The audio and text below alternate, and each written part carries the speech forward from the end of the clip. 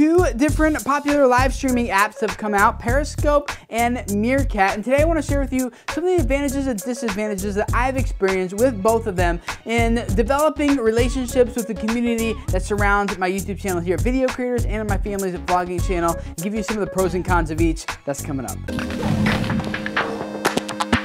Hey guys, my name is Tim Schmoyer and it's Tuesday, which means it's time to take a look at some of the online video news from last week and talk about the implications it has for us as creators here on YouTube. And the first link that's in the description below is an application where you can go and apply to YouTube's Trusted Tester program, which will give you early access to the new YouTube Creator app that we talked about last week. There's a lot of new features coming to it, including better analytics, the ability to control monetization of your videos.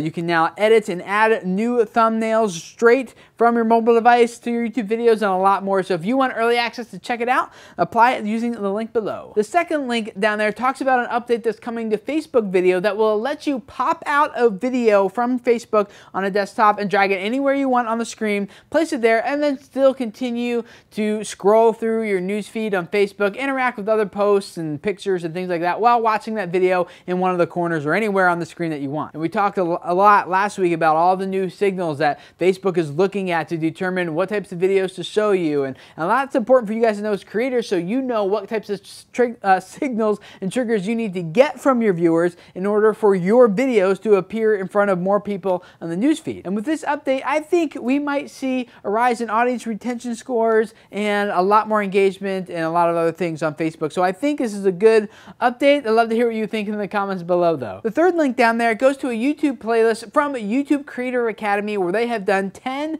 new free training videos for you guys about an overall creative strategy for your channel. The series talks about things like shareability and conversation, interactivity, consistency, targeting, sustainability, discoverability, accessibility, collaboration, inspiration, and a lot of other things that you'll pick up as little side tips here and there as you watch these videos. All 10 videos combined total equals only 23 minutes, so you can go through it very quickly when you just got a free couple 23 minutes actually somewhere to fill in. The last link down there talks about a bunch of updates that Meerkat just released to their live streaming app. And guys, I've been playing a lot with Periscope and Meerkat, not as much with Meerkat, more with Periscope, but I do love these features that Meerkat has been rolling out, and one of my favorites is the ability for me to bring anyone who's watching the stream into the conversation and show their video, where they basically hijack my stream for up to 60 seconds. They take over,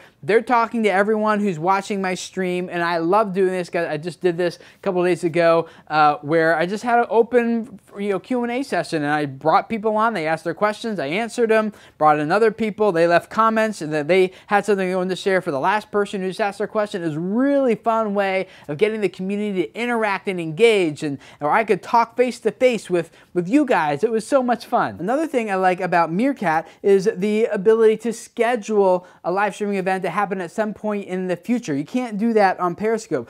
That means that people get a notification like, hey, in 2 hours from now, Tim Schmoyer is going to go live. And if people feel so inclined to want to join that, then they have kind of a heads up and they know, oh, in 2 hours, I got to make sure I'm in a quiet place, or I want to make sure my kids are in bed by that time now so I can be joined, or whatever. They can plan accordingly. And I'm sharing this with you because I think tools like Meerkat and Periscope can be really great tools for you guys as creators to really solidify the connection and the relationship that you have with your audience. And now with this new feature on Meerkat called Cameo, where your viewers can take over your stream and ask you a question or interact in some way, and then you come back after 60 seconds. Like, that is just a great way to actually talk face to face with your audience in a way that's very scalable. Even if you have millions of views and subscribers, you can still interact with some people in the community that way, and I just think it's awesome. So I'd love to hear from you guys in the comments below any tips or tricks that you have or have learned about with using Meerkat and Periscope.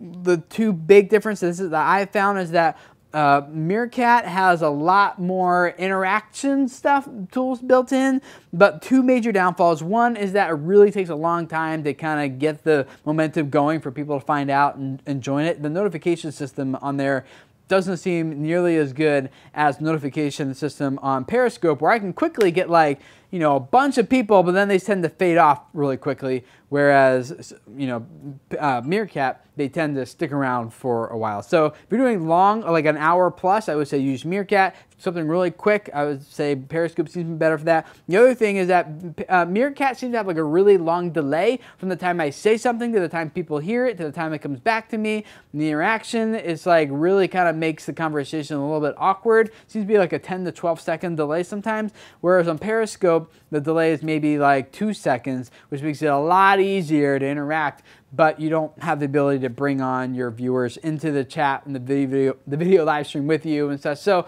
lot of pros and cons each way. That's kind of my take. I'd love to hear from you guys what your take is on the two and how have you used them to develop your audience with the community that surrounds your channel. And if you're thinking about using either one of these apps, definitely check out the comments down there below. I'm sure you'll learn a lot from those people like I do every week. And thank you for hanging out. If this is your first time here, I'd love to have you subscribe to Video Creators. Guys, I help you guys grow your audience and your YouTube channels because I believe a lot of you guys have messages that need to spread and the world needs to hear. So I help you do that with videos on Tuesdays where we do news, stuff like this, updates happening in the online video space. Tomorrow, Wednesdays, to give you guys some YouTube tips. I also do some YouTube Q&A with you guys every Thursday. And guys, I really hope this helps you reach people and change their lives with messages that you're spreading on your channel. So thanks for hanging out, and I'll see you guys again tomorrow. Bye.